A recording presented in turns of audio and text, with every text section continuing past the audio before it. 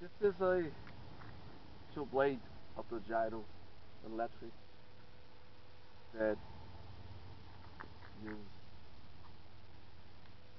system that I designed and for control only aileron and elevator.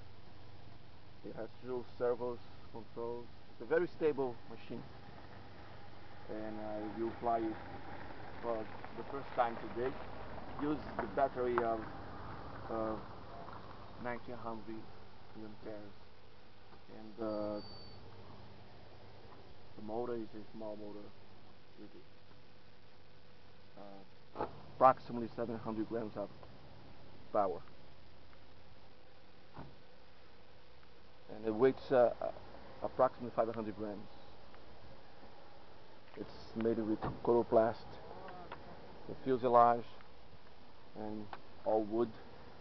And the blades are also made of wood, not balsa, but it's light wood with holes, you can see, and balanced in a proper way so you can spin fast and no problems. Okay, thank you for watching.